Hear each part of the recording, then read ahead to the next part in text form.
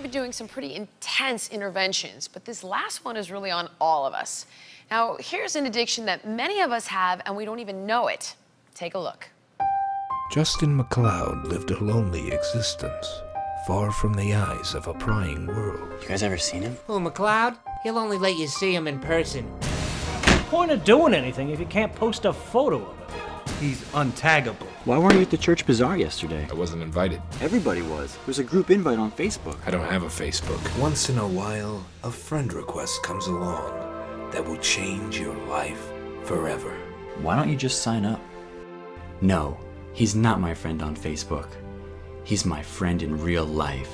The man without a Facebook. I think our producers could use a little sleep. Okay, well, I mean, so you're what do we talking think about this? Social media addiction? Social media addiction. This is a very real thing, actually. I have some stats for you. Facebook has 350 million active users. Wow. Over 700 billion minutes per month are spent on Facebook. That's actually terrifying to me. How about this one?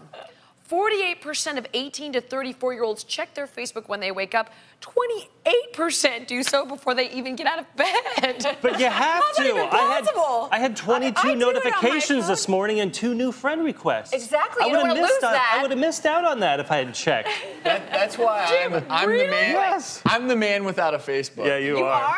Yeah. Oh, he is. No, I don't think that's good.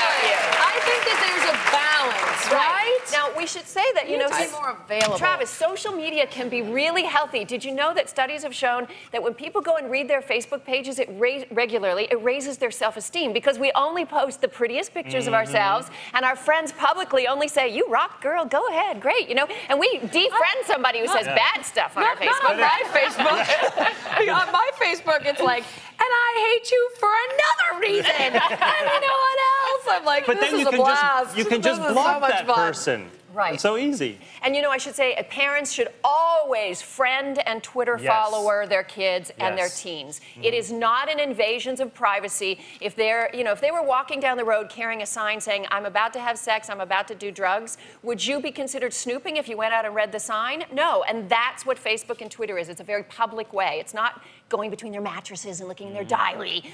So it's very important because even if you're looking at your kids' postings, but you get a whole sense for what the peer group morals and ethics are. So you're seeing all their friends posting as well.